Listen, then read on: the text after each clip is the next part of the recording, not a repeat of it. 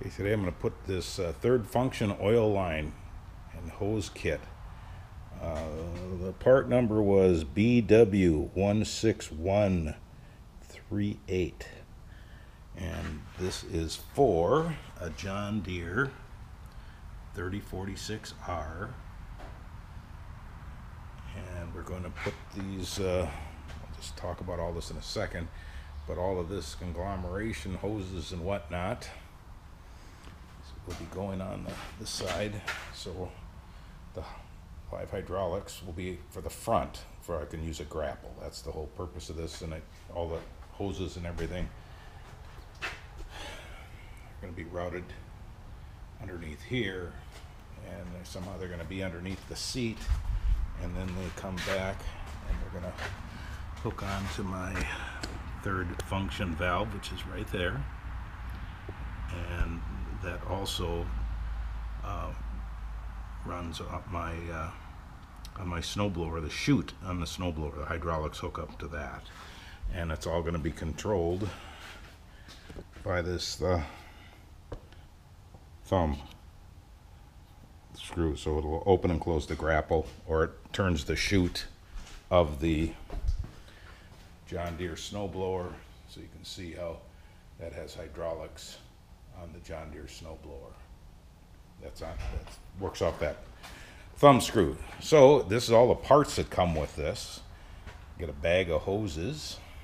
You can see it's got an angle here. That angle is for going in, coming out of the back of the underneath the seat, and that angle will plug into the right directly into those hoses with the proper adapter, of course.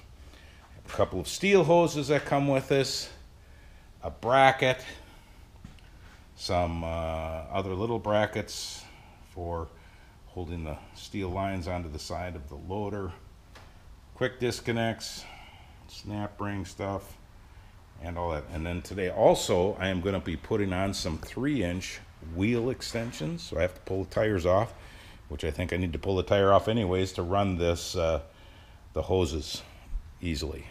And these are 3-inch wheel extensions. That's just going to should give my 3046R a little better stability. So I'm going to see what happens. Stay tuned.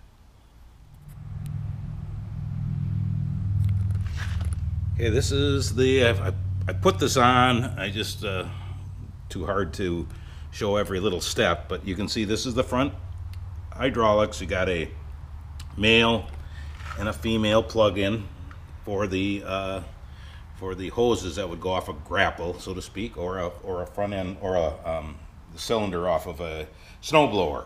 So I added this bracket that's right here.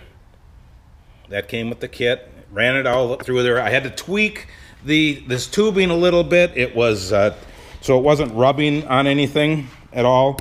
I may have a little bit of an issue here that I got to remedy. This my angle finder here of my tractor bucket, I'll have to do something so it doesn't hit this fitting. Other than that, so it's a solid tubing up here. There was a couple little brackets right here, and then they coupled onto some hoses that go down through the sock here. So you got to take off the sock, not remove it, but take off the tie wraps and everything that holds it, and then you can slide. I slid one hose at a time down through the sock right here, and I even when I cut the bands here, I even pulled this back so then I could kind of fish it through there. A little bit of work, but it wasn't so bad. Then I just reattached all of the tie wraps here. So this is sitting good. The hose, it just doubles back like this and gets into the bracket that we added, and that bracket just bolted on 2 cap screws that I removed and added the bracket. And then, so that took it from the loader, so if I ever took the loader off, we could disconnect all the hoses. Then we take it from this point here, if that can be seen here. There's another, it's a hard, it bolts onto those quick disconnects, and that runs under the tractor.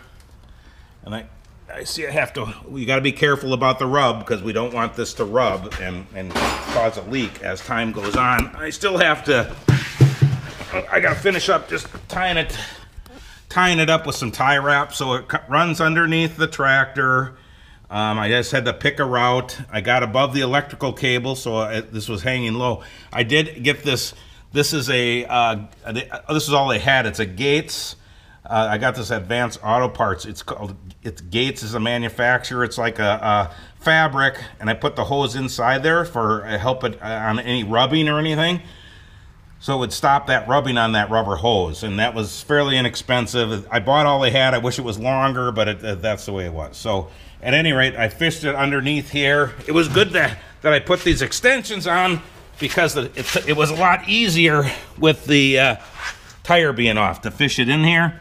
So you can see I just, it's above everything, it's away from the tire, and that's the end of it. I wish I would have had it a little bit longer, but that's all I had. So, and it comes up into the back here, and I'm just gonna finish my last little fittings, and they're gonna go into my third function valve right here.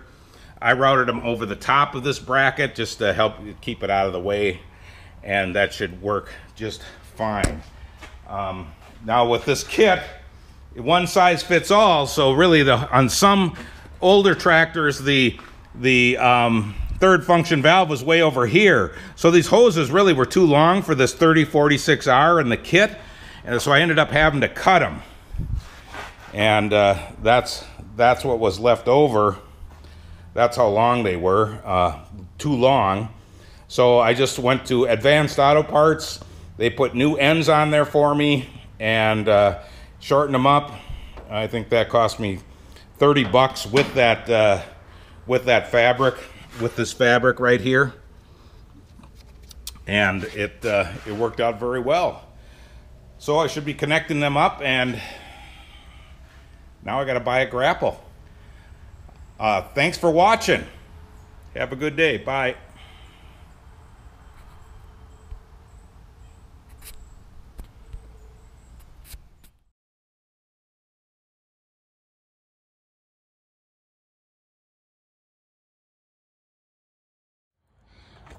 So I have the grapple hooked up to the tractor, and to hook the hydraulics up, we have the two hoses with the male and the female end, and this was our front hydraulics that we ran. My two connections come off, and I'll hook the hoses up. See, I got the hoses hooked up. You always want to make sure that these clamps have clicked, you know, to make sure these are on there. And whenever you're taking hydraulics apart, you have to make sure if there's pressure and you can't get something apart, there could be pressure in there, and you need to relieve that pressure, usually by turning the machine off and then actuating the hydraulic levers when there's nothing running. That usually will take the pressure off. Then you can disconnect the hoses.